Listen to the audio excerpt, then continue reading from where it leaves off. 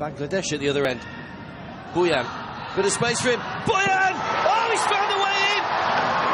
And Bangladesh have scored in the final minutes. And it looks like they're going through to the round of 16 in second place. Would you believe it? Just seconds after a penalty appeal was turned down at the other end. Bangladesh have found a way through. It's the captain, Bhuyan, who's opened up the Qatar defence. The Qataris just switched off. Bhuyan all on his own. There were two in green with plenty of space. Only one thing on his mind, and he got the better of Ibrahim. Bangladesh could well be through.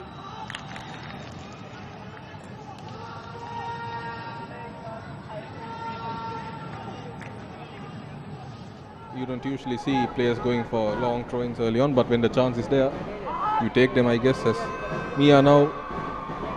Oh, good throw into the box. Can Bangladesh finish it? Yes, they can.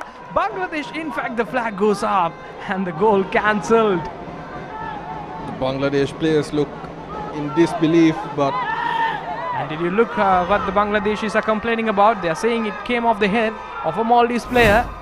Absolutely, and Dylan Pereira looks like he's going to go and confer with the linesman. And unfortunately, the linesman or the referees do not have VAR. Exactly said Rahul, and also the timing of the jump completely wrong there. Dylan Pereira on the discussion, and it's a goal for Bangladesh.